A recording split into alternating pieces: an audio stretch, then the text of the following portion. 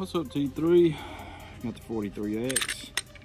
People were saying, you praised the Glock 48. Now you're shooting the 43X.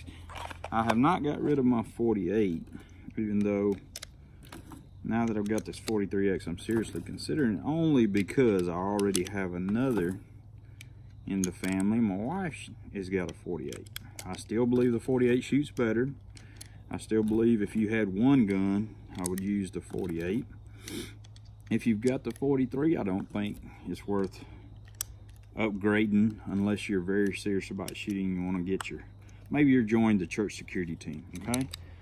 So here's the way I do it. All my Glock 43, 48 mags feel the same. Now this is my big one and it's got the most in it. And I can tell by the weight of it, that one's got a lot in it. These two, one has 2 to 3 rounds, you know, and I can jumble them up like this. And then I don't know which is which, and I'm going to run out very quick and I can work reloads.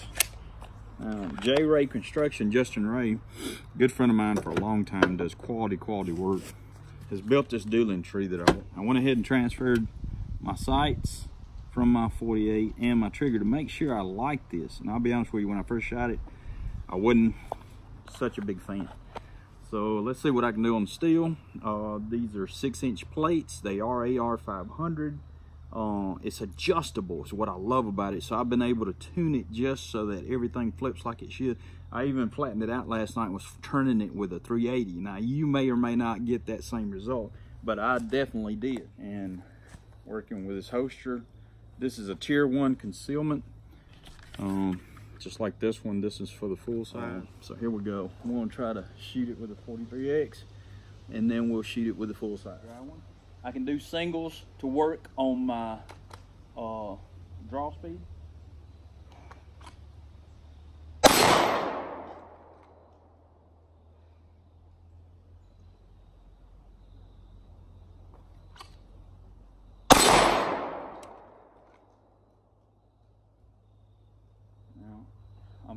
I know I'm about to run out, so I'm going to try to show you that reload. I'll try to turn so that you can see it maybe a little better if I can.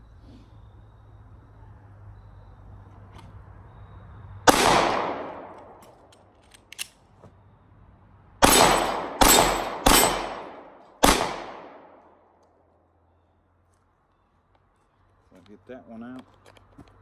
And I've got one more, of course, it's in my jacket. But you see, you can work the draw speed, and you can work your reloads. I don't know how many's in there again.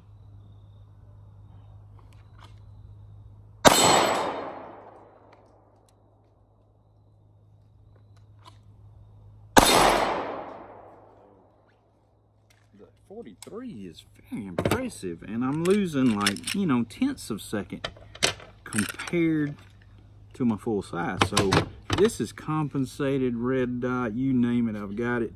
Let's see the difference in that. Oh, that's not gonna work, is it? I'm sorry.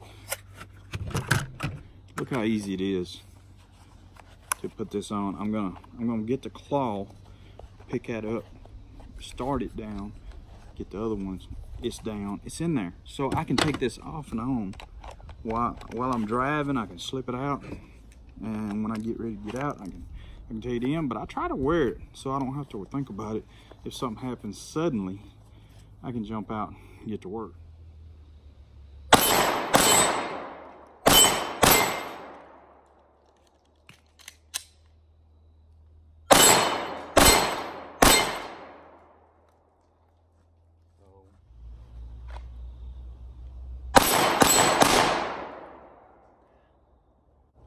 So how do I find that balance between speed and too much speed? Trial and error. I hate to tell you, it gets expensive with ammo.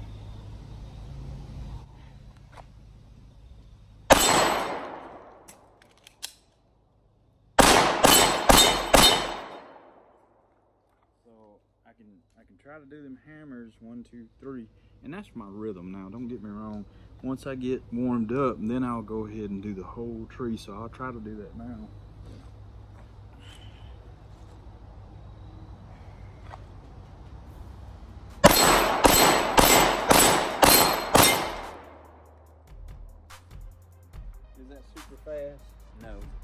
but I don't, this is not YouTube, I'm not a YouTube ninja, but on average, you know, code, I'm gonna slow down just a little bit. And I've had some professional guys that, you know, do this type of stuff for a living that have, you know, made a lot of people take that dirt nap challenge. And they tell me, you know, you can literally put so many rounds out down range that you're just wasting. You know, you need to put it out and reassess, and put it out and reassess. How do you do that? Come to T3 and we'll show you. Those are the types of tactics that are life-saving, that will help you.